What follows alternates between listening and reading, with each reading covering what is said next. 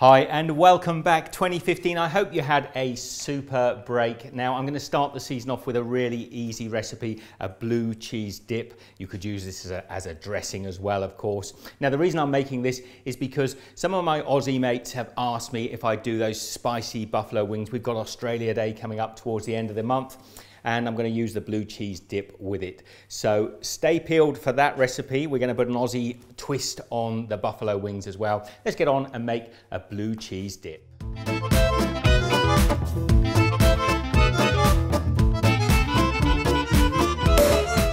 Now, as with a lot of dips and dressings, we start with a good quality mayonnaise. Now, you can certainly use shop bought. I'm going to show you just how easy it is to make your own mayonnaise, and so quickly. I'm just going to take some canola oil. We're going to put about 250 milliliters, and that's just a cup of canola oil.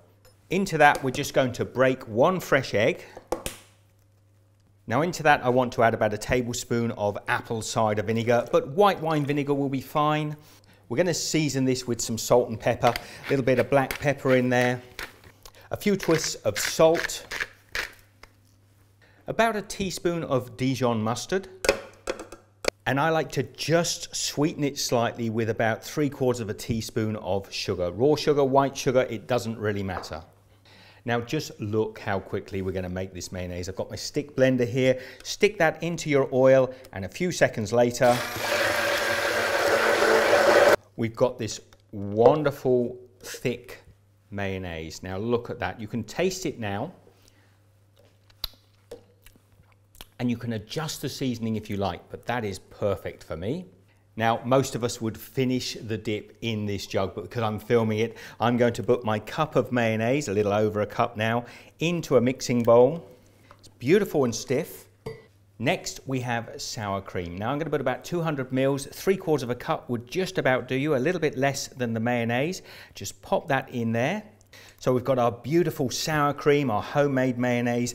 I've got some blue cheese here. Now, if your blue cheese is a little bit creamy and doesn't crumble, this one's crumbling quite nicely, you can always grate it into the mixture. Now, because my blue cheese is crumbling nicely, I'm just going to put it in as it is. You see all that lovely texture? We're just going to slide that in on top. Now don't forget, the cheese itself is pretty salty, so we probably don't need to season this anymore. I'm just going to mix that through. Now look at the beautiful texture of that. Now I'm just going to add a few chopped chives into that. And then before I mix the chives in, I'm just going to have a little taste and see if it needs any other seasoning. Now's the time to do it.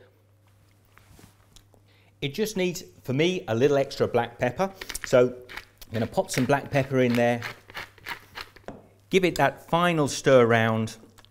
And like I say, this will get better if you store it for a few hours before you use it, just to let the flavors get through the dip or the sauce. If you want it a little bit thinner for a dressing, put more sour cream in, it will actually get a little bit thinner.